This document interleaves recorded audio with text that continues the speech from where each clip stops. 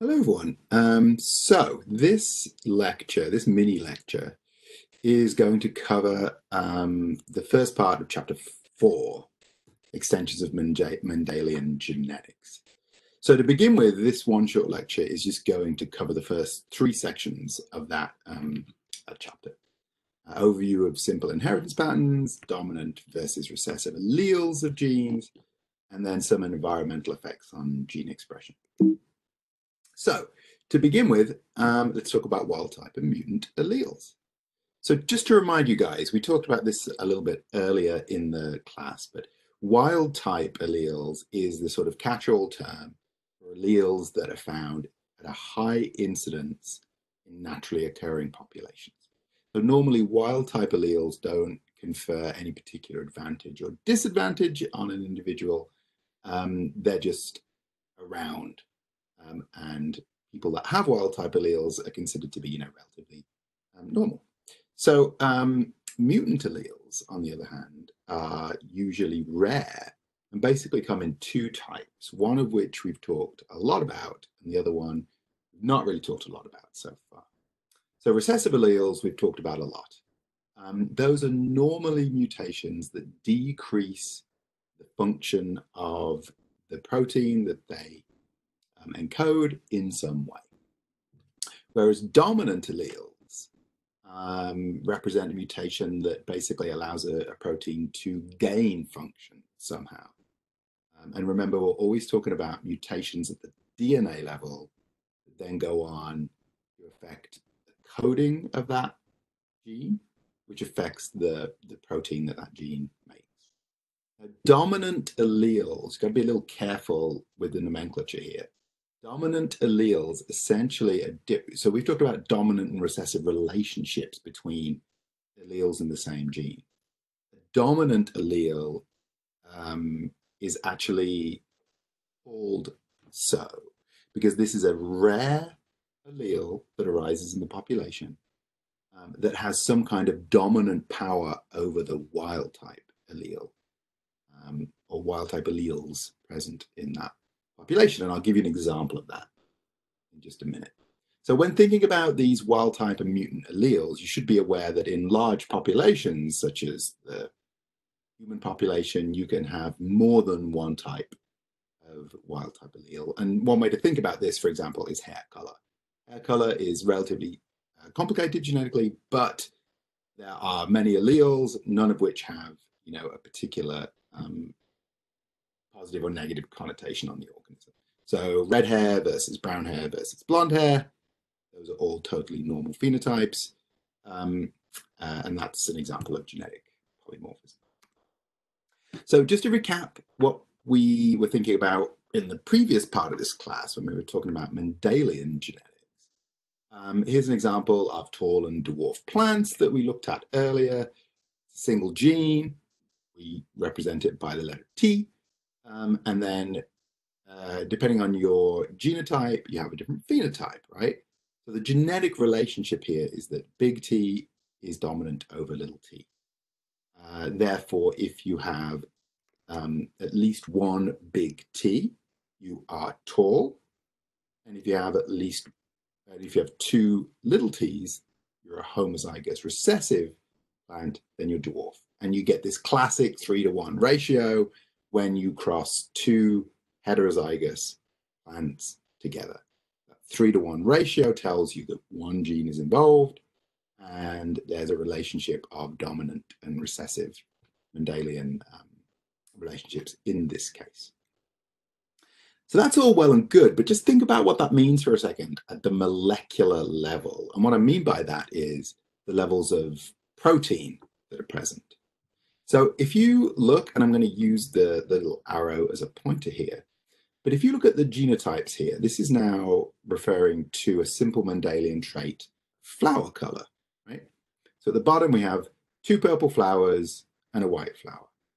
This is a simple Mendelian relationship. So one big P is sufficient to give you a purple flower, right? So in the first case, we have homozygous big P, purple flower. In the middle case, one big P, one little p, heterozygous, you get a purple flower. two little p's, homozygous recessive, you get a white flower. Now, if you look at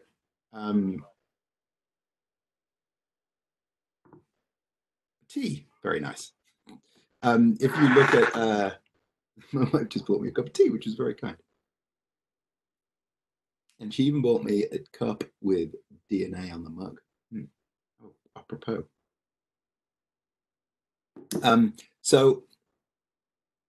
As I was saying, in the homozygous recessive case, you get a white flower. Now think about what's going on at the level of protein here. So if we look at the level of functional protein P, in the homozygous state, let's imagine that both of these big P genes, two copies of the same gene, right, are both making protein. So you have 100% of the possible amount of protein that this plant can make, and it gives you a purple flower. In the heterozygous case, we have one big P and one little p.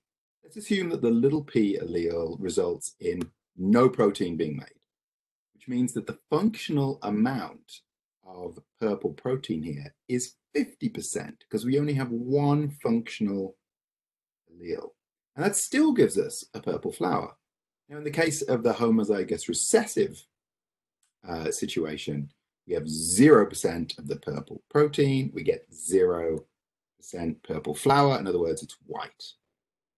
Now, this is the interesting one, right? If you look at big P, little p here, what you're talking about is half the amount of protein, because just one functional gene instead of two, and we still have a purple flower, which is kind of weird, right? But that's how you have to assume that simple Mendelian recessive traits work. What about dominant alleles? I said there's also rare cases where you get dominant alleles, where an allele can function in a dominant way over the wild type allele. Something like Huntington's disease is an example of that.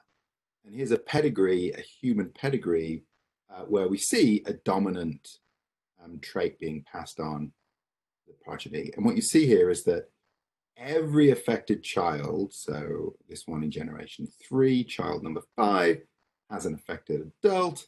These guys have an affected parent, and these guys also have an affected parent. This is a dominant trait. What does that mean, and what does it mean in terms of protein function? Well, in terms of a dominant trait, all you have to inherit to get the disease is a single allele, single mutant allele that acts dominantly, which is why these are passed from every generation to the next. Because you get one disease allele from your dad and you have the disease.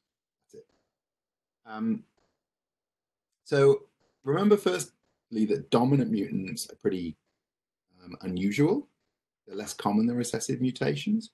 And that's kind of explained when you think about how they function. So there's 3 sort of molecular explanations. How do you get a mutation that makes a protein act in a dominant way over the wild type version of that same protein? One is the idea that the new protein with the mutation acts as a gain of function mutation. For some reason, it's become mutated so that the protein gains a new function. There's something weird in the cell, which causes a disease state, even if you just have one copy of that allele. The other idea is that it acts as a dominant negative. This is sometimes called a poisoning effect, where somehow you get a mutation in one of the alleles of a gene that acts in a negative way on the normal protein. It kind of kills the normal protein, therefore acting in a dominant manner and causing an issue. And the third way is a long word, haploinsufficiency, that actually means something very simple. And it's basically the opposite of what happens in Mendelian situations. So I just said back here, right, that 50% of this protein is enough to give us essentially 100% of the phenotype, purple flower. If this is not the case, then if, for example, this was a pink flower, for example, or a white flower, that would mean that it was acting in a haploinsufficient manner. In other words, the loss of function mutation, the heterozygote can't make enough product to give the wild type phenotype. So that's some examples of dominant and recessive alleles. Dominant alleles can also act in a way that is very confusing to human geneticists, which is called incomplete penetrance. Here's another human pedigree. And what you see here is that this disease, shown in black, skips a generation and then shows up in a generation down here. This is called incomplete penetrance. Of course, this particular pattern could also be consistent with a recessive allele, a recessive disease. But in this case, for example, well, in this case, we'd have to know the identity of the gene and exactly what the mutation did, but this is an example of incomplete penetrance, which is a dominant mutant that sometimes shows phenotype and sometimes doesn't. And there are genetic reasons why that can occur, but it's very confusing when you're studying an incomplete penetrance situation in human diseases. One example of an incomplete penetrant phenotype is something called polydactyly. Polydactyly actually means that you've got extra fingers or toes. So if you look at this gentleman on the left of this slide, you see that he has, count them, 1, 2, 3, 4, 5 fingers and a thumb. And on the other hand, he has the same, right? 5 fingers and a thumb. So his hands look phenotypically, normal in the sense that, if you just saw half of his hand, you just see some fingers and a thumb. But when you look at the hand as a whole, he has an extra functioning digit on each of his hand. And this is an example of a trait that can skip generation. It's also a nice example to show you guys because this particular trait has different levels of what is called expressivity. Again, consistent with the idea that it's sort of a borderline effect. Sometimes you see the phenotype, sometimes you don't. And when you do see it, it can have a high level of expressivity. In other words, the trait is expressed fully. This person has a fully functional extra digit. Or it can have a low expressivity. So this individual has a relatively normal looking hand, and they have a little vestigial digit sticking out the end here next to the pinky. So in other words, the polydactyly trait is not expressed at as high a level on the right than it is on the left. So that just gives you a couple of examples of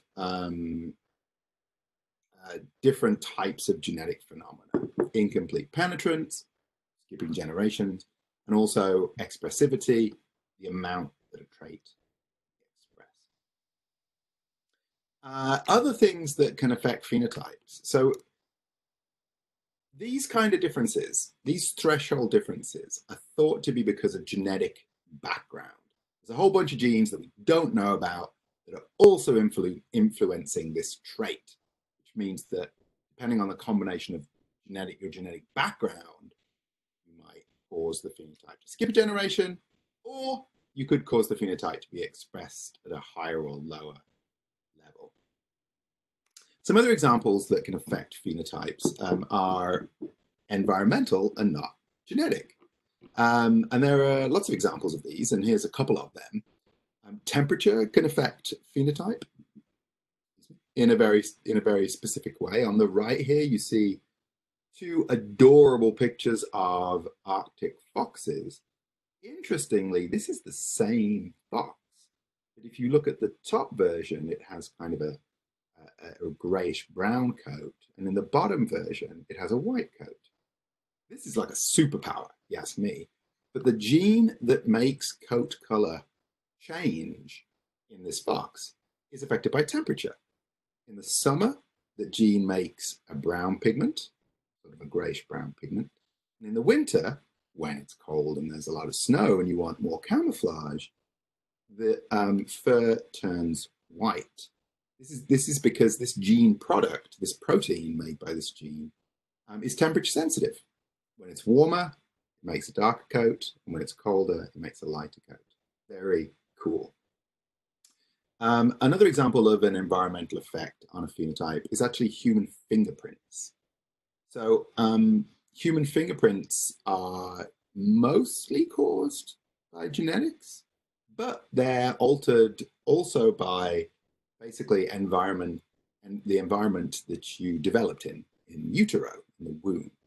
So pressure on a fetus by the amniotic fluid and the movement of the amniotic fluid itself changes your fingerprints, which is why identical twins, despite being genetically identical, or at least very close to being genetically identical, actually have different fingerprints.